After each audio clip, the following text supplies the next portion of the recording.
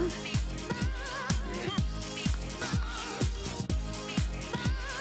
No, a katana held in the hands of a noob is not difficult to parry. A katana in the hands of a good player is difficult to parry. Pretty much any weapon in the hands of a good player is difficult to parry. I don't consider the parry ability of a weapon to be a thing in high-level PvP. In high-level PvP, nobody ever does a setup parry anyway, so really, it's knowing your opponent's patterns.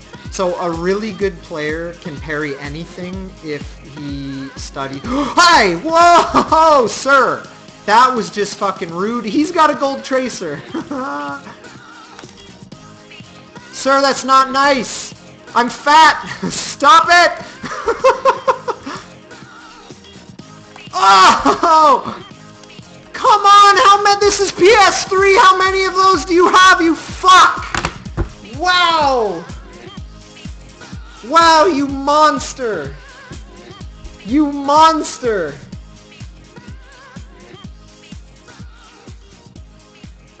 Holy shit!